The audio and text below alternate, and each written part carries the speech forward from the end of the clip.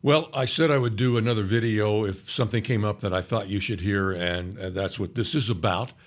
Before I start down that road, because we are going to talk about people with an ear to hear, I want to just mention to you that I did complete what I said I was going to do with the other channel. I thought it was going to be 15 to 20 short videos explaining everything that we've learned on this channel over the last year and a half. I was able to do it in 7. So it's a resource for people who want to know more about what it is that we're presenting here. When I say we, I'm not using the royal we as a channel, what we have learned. Because if you knew the supernaturalness of how this information came down the pipe to us, it's amazing. And it's for people who go, okay, I'd like to know more about it. 7 brief videos, the total running time under an hour. If you add the intro to it, tiny bit over an hour. That's for people with ears to hear who want to know more about the times that we live in, because the times that we live in, we're in an emergency. We're in an emergency time. We're in the greatest time in church history since the first Pentecost, since the apostolic age. It's unbelievable. It's unbelievable where we are. Second, I'll leave a link to that channel in case you run across somebody, and that's what we're going to try and do. When you do run across somebody, you can send them to that series of videos. Also want to thank Brad at revelation12daily.blogspot.com for featuring one of my videos on his terrific site. Thank you, Brad, for that. Thank you for being awake. Brad has an ear to hear. Have you ever seen the canine agility competition? My sister used to be involved in that, where they run the dog through an obstacle course, basically, and she would be involved with that. But they took her aside and said, with you running around all this equipment, you're posing a danger to the dogs and the people in the arena. So why don't you just stay home and play fetch with your dog? But she would go for a while and do that, and there were all kinds of breeds that would participate, but not all breeds. No, not all breeds. You'll never see a chow at an agility competition. I know, because I used to have one. There was my boy. That's my boy. Yeah. No, he would not go to an agility competition. He, A, wouldn't understand why he's there, and B, he ain't interested. Hey, buddy, would you squat down on your haunches and crawl through that tube and come out the other end? Nope. Hey, buddy, would you climb the ladder and slide down the plank? Nope. No, he was hard-headed. And a lot of Christians are exactly like that. The difference is he was adorable. It's not adorable when Christians living in this day and age don't get it. And I look at the comments briefly on my sites, and I looked at them on Brad, and it's amazing to me. Some people still going, I'm just not sure that the 6th seal is where the church gets raptured. Well, take your time with that one. By aching back. If there's a no-brainer in the book of Revelation, it's that one. And you can't get it. I'm glad his timing, his coming, isn't based on you getting it, because it wouldn't happen in our lifetime if it were. And a whole bunch of people are going, the 7th seal is open before the 6th seal? That doesn't make any sense to me. Yeah, well, it didn't make any sense to me either a couple of years ago, because we're imposing our Western mindset onto the scroll that Jesus takes. And I kind of now agree with Donna Howell over at Skywatch TV, who made a very persuasive argument that that scroll was probably a kinsman redeemer scroll, and only Jesus was qualified to take it out of the Father's hand. Regardless, it's a document. It's not a 21st century novel where chapter 23 happens after chapter 12. That's not how legal documents are written. Saying, I can't understand how the 7th seal is open before the 6th seal is like saying, so my Second Amendment rights to bear arms, I have to wait for the First Amendment to be fulfilled before my Second Amendment. Do you see how silly that is? Mainly what I'm trying to tell you is, do not go in to the book of Revelation attempting to impose what you already think is true. Let it speak to you. Let it tell you what is going on. The fact that we saw the Revelation 12 sign tells you the seventh seal is open. So anyone who goes, oh, we're raptured before the first seal, and just brushes the entire book of Revelation then off the table. No reason to read it.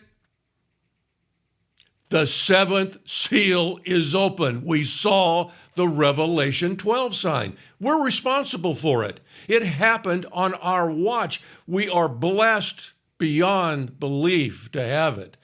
This is quickly becoming my favorite verse in the Bible. To the chows at the church of Sardis, if you will not watch, I will come upon you as a thief, and you will not know what hour I will come upon you. There is so much in that verse. Now, let me ask you something. He's saying if you don't watch, he wants us to watch. Now, if you're watching for the arrival of a person, will just the process of watching for their arrival give you added information? Generally not. World War II comes to an end. Mail is backed up. Telegraph offices are jammed. Information isn't getting through. The woman knows that her husband's coming home from Europe. She doesn't know when, so she goes down every day to the train station. There's one train every afternoon, and some troops get off of it, and she's there every day. And she does that faithfully. Good for her. Every day she's there waiting for him. Is she picking up information? No, not unless something comes her way. If an officer there at the local fort walks over and says, I see you here every day. Where was your husband stationed? In Italy? Okay, from what I understand, they're scheduled to start coming home the 1st of next month. Now she has information. So look at what Jesus is saying here.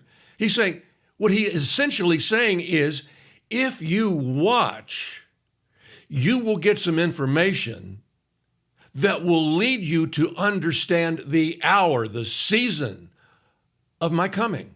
You will know when it's time, but you're going to have to watch because it's going to fly under the radar.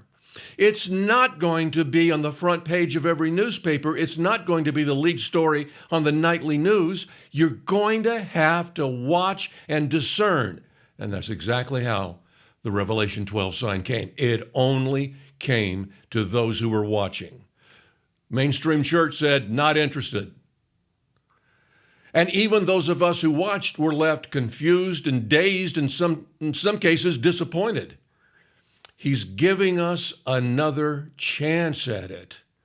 What should have happened back in 2017 in September, on the 24th, the day after, that would have been a Sunday. The Revelation 12 sign happened on a Saturday.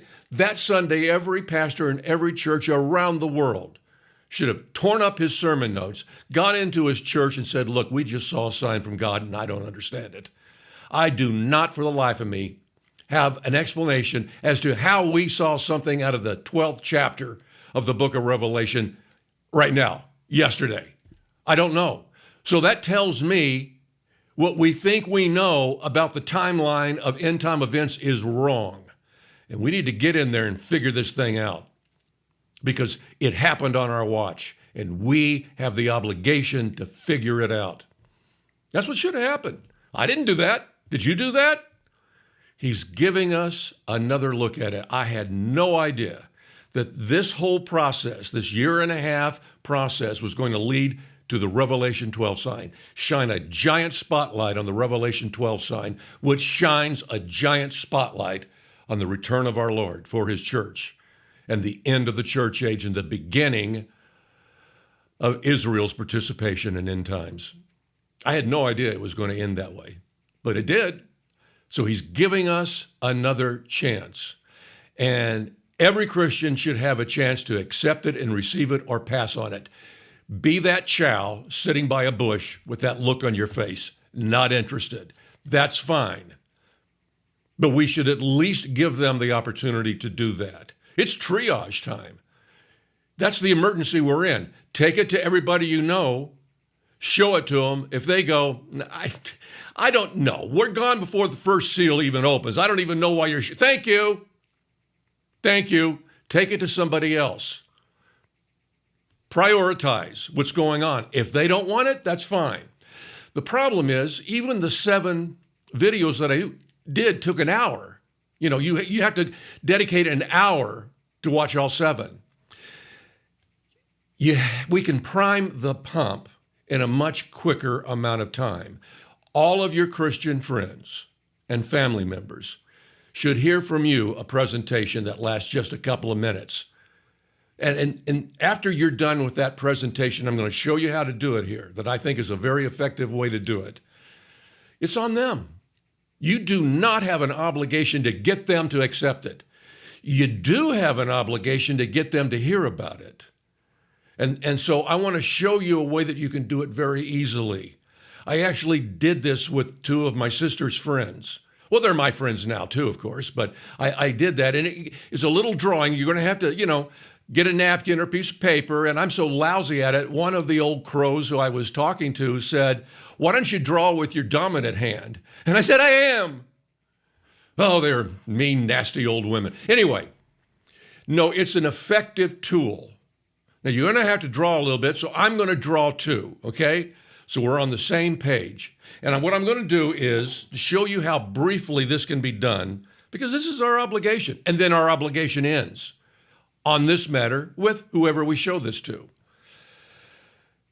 I got to start a timer here, online stopwatch, to see just how long it takes. So what you're going to do is you're going to tell this person, this friend, this family member, "Hey, can I show you something very interesting out of the 7th seal?" Well, why? We won't even be here for the, just walk past all of their objections. Yeah, okay, but can I show this to you? I think you'll see it's very exciting. Okay. I mean, who isn't going to give you a couple of minutes? Just don't get sidetracked. Don't get into a side argument about when the rapture is. Just show them this little presentation. Let's see how long it takes. So first you say to them, in the 7th seal, there are 2 storylines, 2 event lines. We learn in the 7th seal what God has planned in end times. It begins at chapter 8 and goes through the 7th trump.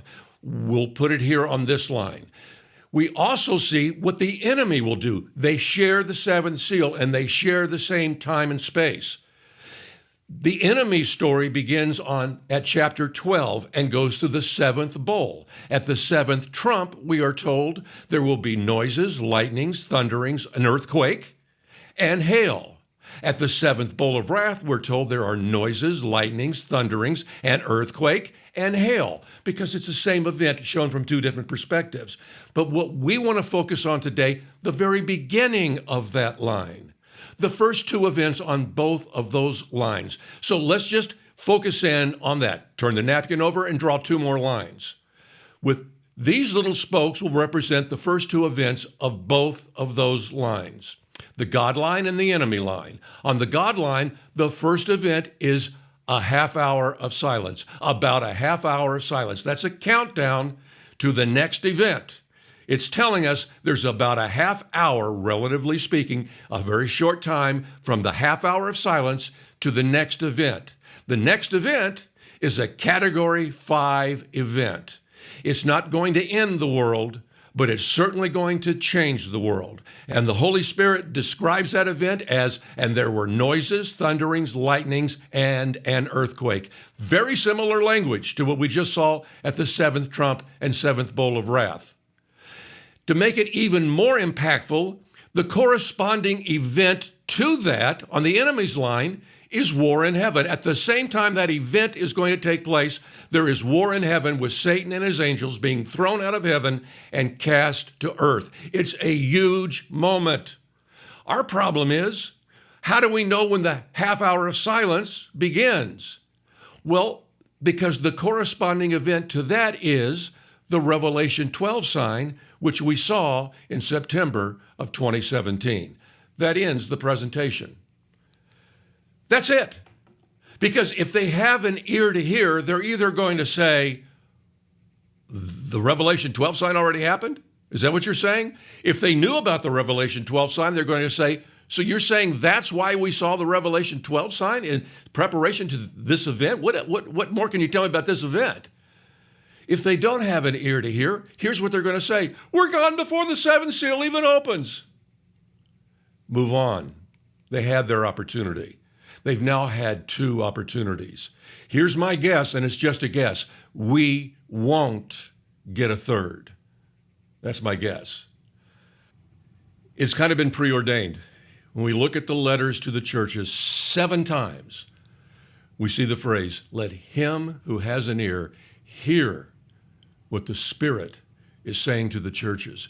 Here is what the Spirit is saying to the church right now on earth. When you see the Revelation 12 sign, you are within a half hour of his coming. The King is coming.